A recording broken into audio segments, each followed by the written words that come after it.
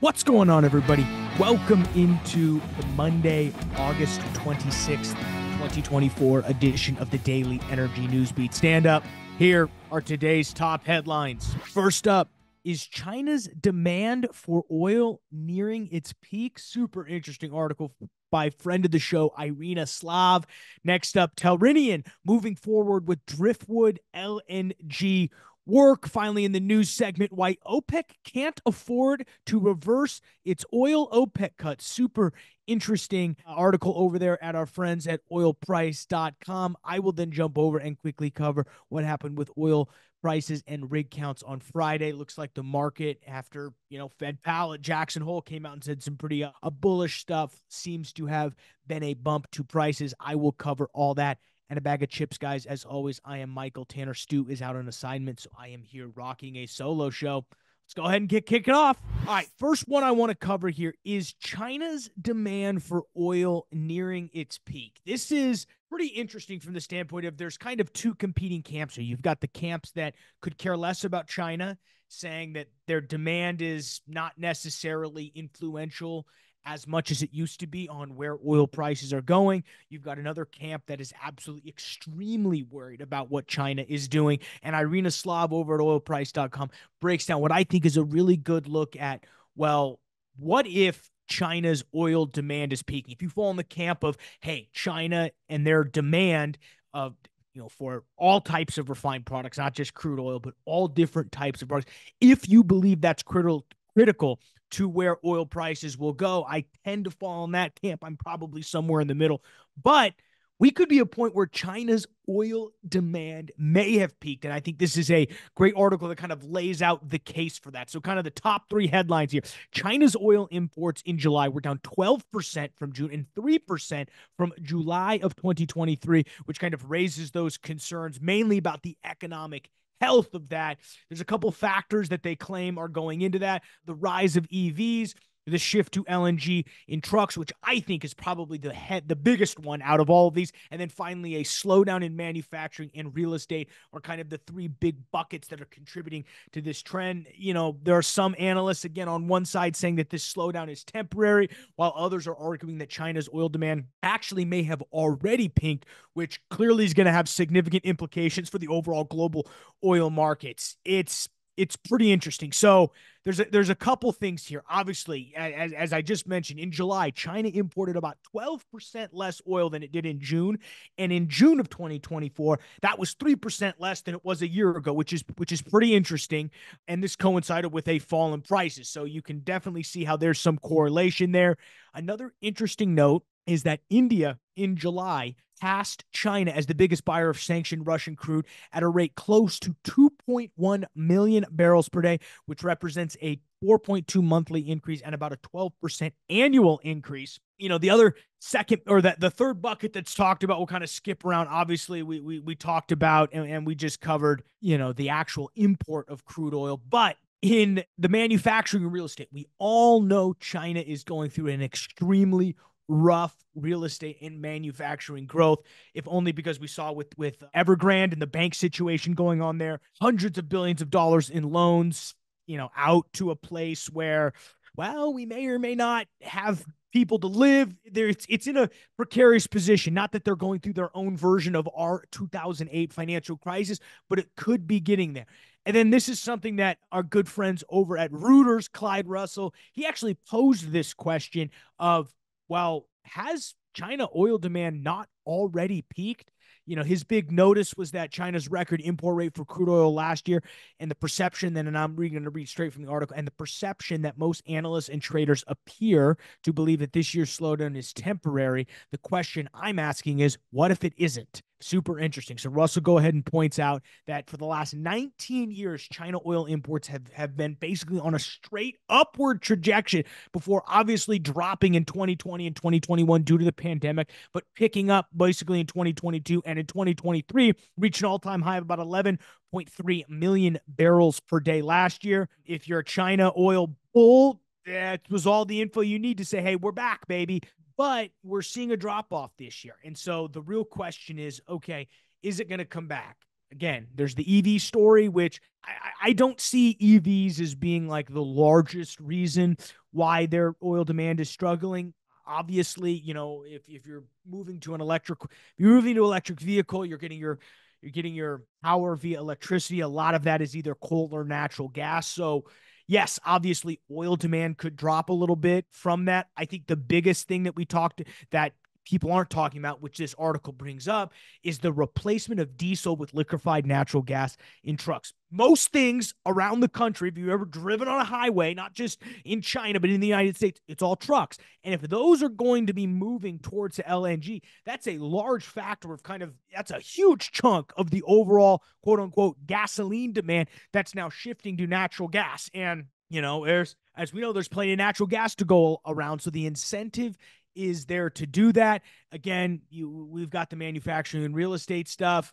Basically with this, what Irina finishes up by saying is, what I'll read from the article here. What this means is that China may not return to its path of ever consuming growth volumes of crude. To be fair, however, it was unrealistic to expect it would. China relies on imports for close to 60% of its consumption, and China doesn't like to rely on imports so much, so it makes sense to do everything to reduce this dependency by encouraging alternative energy sources. In other words, China's peak oil demand may be here, or it may be around the corner, but it's only a matter of time before that peak oil comes. The sooner the market adjusts, the sooner it should start paying attention to other factors determining global oil prices, such as supply, which we'll cover in the next article. But if you fall in the camp of where China oil demand is a main driver of prices, well, buckle up, because it could get crazy.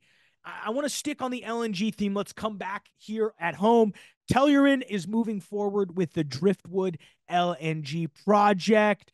If you guys don't know, this Driftwood LNG was kind of one of the last projects approved before the Biden administration kind of shut that down. Obviously, that has been reversed a little bit, but they've gone ahead and issued a limited notice to proceed, an LNTP, to multiple engineering and construction firms, specifically Bechtel, to go ahead and begin work. This is first phase. They're going to build 2 different LNG plants near Lake Charles, Louisiana, with an export capacity of up to 11. I don't know how to MTPA. It's a big number, folks. Full project would include 5 plants of about 27.6 MTPA.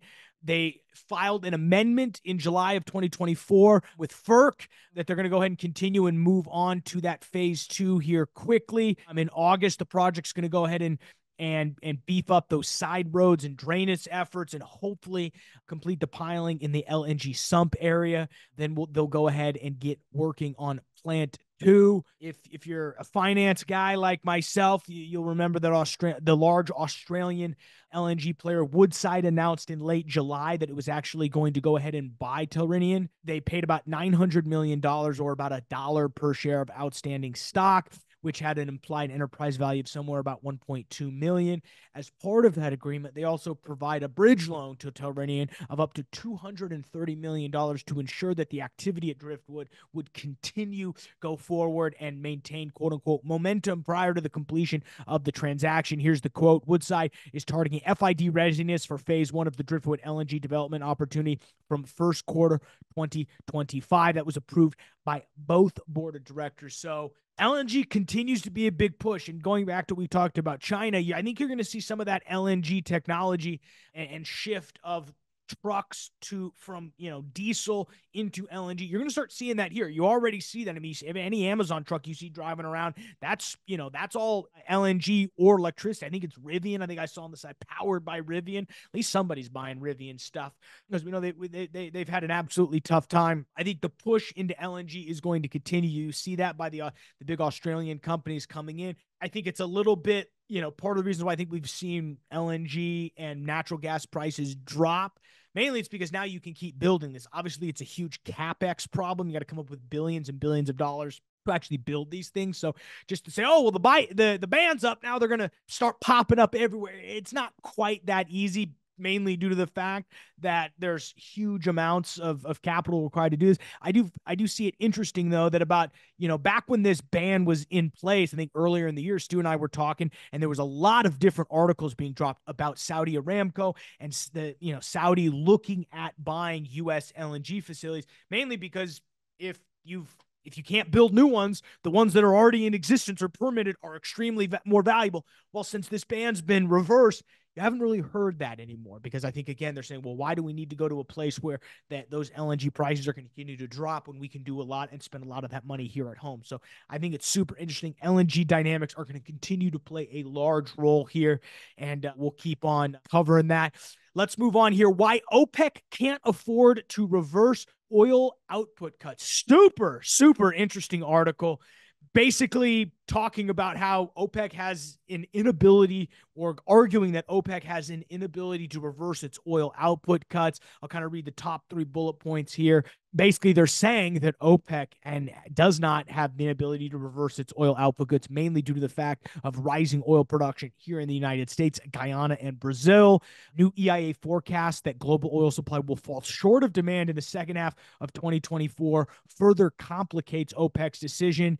And despite what the market believes will happen, which is a cut reversal, OPEC may need to maintain its current production levels to balance market share and keep oil price stability. We all know that Saudi really needs prices on the higher end to fund their transition away from oil. It's really a catch-22. They need oil prices as high as they can to get off of oil. This was an observation made by BP's chief economist, Spencer Dale. He said some super interesting things here. Let me go and pull up his quote here. Basically, he mentions that the increase in Guyana, so this is what he's saying, when his BP doesn't have any stake in Guyana, he says that, quote, expanding its production rather than consistently over the past few years, it bears noting that it started back in 2019, reaching a production rate of 600,000 barrels per day this year as Exxon ramped up its Stabroek block. He also noted that the EIA forecast in its latest short-term energy outlook stated that Guyana's output will further rise to over 800,000 barrels per day next year. It's pretty crazy. He also talks about the declining impact, or the declining volume of global oil inventories. And he mentions that the EIA recently forecasted that supply will fall short of demand by some 750,000 barrels per day, which was an upward revision, if you remember, from their earlier projection of about 500,000. So now you're seeing a larger gap accrue there. I think this is a super interesting kind of counter look at, I think, a lot of what the market is signaling is that, hey, we're going to see a reversal of these cuts because OPEC needs to put these barrels on the market because eventually they need to make money. Yes, lower oil prices means you're increasing revenue, but if you're cutting oil to do that, there's a balance point where you cut too much, your overall revenue volume shrink, even though you're getting a higher price, and then the opposite can happen. I was talking with some of my friends in the industry. They were at a event down in Houston last week, and the U.S. national security state, I'll say that. It was some people from the NSA and the CIA were actually talking about how they're in full belief that OPEC is actually going to reverse their cuts and start flooding oil with the market. They mainly say that because they need to get oil out of their inventories. They are seeing rising inventories, which I find interesting. And the thought is, if there is that gap in the market, they'll be able to fill that and prices won't fall too much. I think the problem is every other OPEC nation is going to be able to see that. It's not just Saudi that plays into that. Now, we do know that these other countries in OPEC aren't necessarily following their output quotas. They're definitely producing more. We always, we talk about the black fleet or the dark fleet, all that jazz. This definitely plays into that. I don't know where I fall on this. I think there's arguments on both sides. I would tend to fall on the camp that I don't think OPEC can reverse their oil cuts. I would tend to agree with the points in this article, mainly because their goal is to transition and are spending massively to transition away from oil and gas. And the only way to do that is to have higher oil prices. So if they need to keep cutting slightly to support Brent oil, which right now, as we'll cover, is just below $80. They needed like 95, 100 to really balance their budgets. Obviously, they have deep coffers, so it's not too big of a deal right now, but they really are hoping for this to rise. It's going to be very interesting. I think as we get closer and closer to the election, things are going to get spicier and spicier, and we'll see where we end up at the end of the year.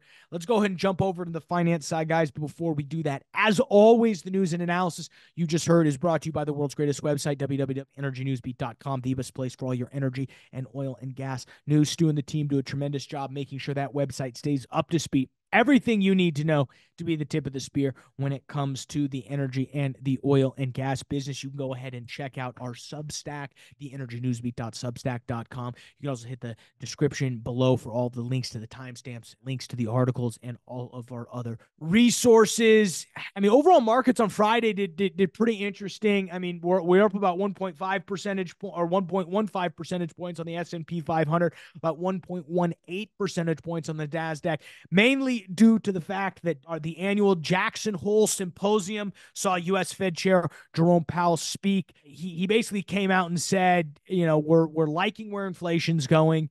We're pretty convinced that we're going to do a rate cut here in September.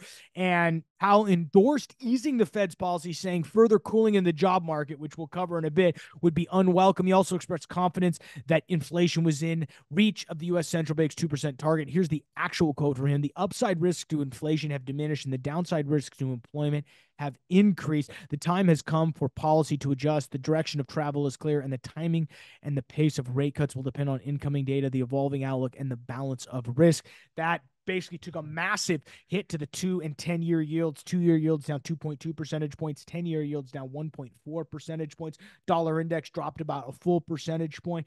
Bitcoin, but still, basically flat up, crossing over that 60,000 mark, $64,063. Crude oil, off the back of those comments, hey, rate cuts always good for demand, up 2.5 percentage points, 74.83. And we look to open here very shortly at probably around that $75 mark. So as you listen to this Monday morning, as things roll around, I'd wager to bet prices have probably jumped over $75, but we will see Brent oil. It's only up about a quarter of a percentage point, 79.20. Natural gas took a nice big swing, 1.5 percentage points to the downside, still above $2, but sitting there about $2.02.